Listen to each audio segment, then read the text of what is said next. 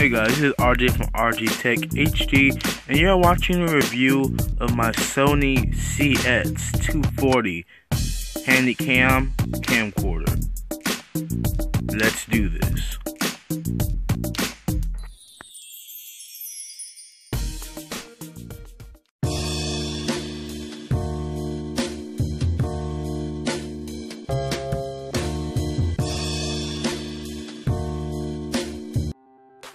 Okay, so this camcorder is amazing.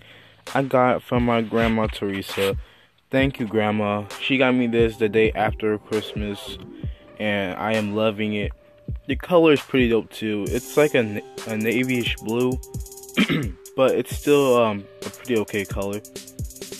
And I don't know why it's called a Handycam. They should just call it a camcorder like I announced in the video earlier in the intro, but Sony, I don't know what you were thinking about that one, calling it a Handycam.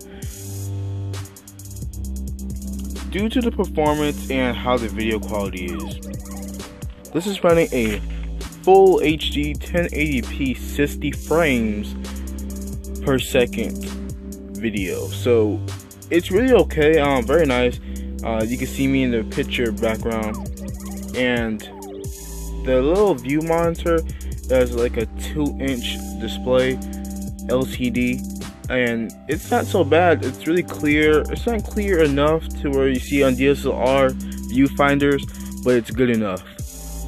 Now, this thing looks good top to bottom, side to side, and let me tell you, there's this little USB thing that you use for transferring files and also charging the camcorder. That is not the best design. It looks hideous. Now, when it comes to accessories, you can use the charger brick, or you can also use the charging cable, which is what you use to also charge the camcorder and also transfer files. It's pretty durable, pretty compact, definitely. Now, when it comes to using these things, uploading is just treacherous. When it comes to uploading videos with this camcorder, I never upload a single video with this camcorder because it's really difficult to upload videos with, because it's running some type of AVC HD video. Now, when it comes to the SD card, you can either put in a Sony custom SD card or any other micro SD. So this thing uses micro HDMI for its output when plugged into a TV or monitor, and this LCD monitor can go 360 all the way around, and it can go to the sides and whatnot. And there you go, you see me again, smiling.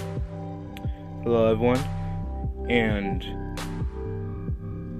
yeah, so when it comes to using these cables, they're pretty okay. The HDMI didn't really work so well. I probably wasn't using it right. I don't know. So when putting it on a mini tripod like I have right here, it didn't came with the tripod. It's just one I ordered in one of my earlier videos that I unboxed. Never review. It looks good on a tripod, at least this mini one. When it's on my regular tripod that I use for my videos, it's pretty okay. The lens are really crisp. They look okay. They look nice, to be honest. HD, 1080p, 60 frames. That's really, really good. I don't know why people wouldn't be using this. They should. This thing costs around, I would say, under $200, which is a really good price. And I would say this is a budget camcorder, but no, this is really a camcorder. Bye. Subscribe to my channel, and peace.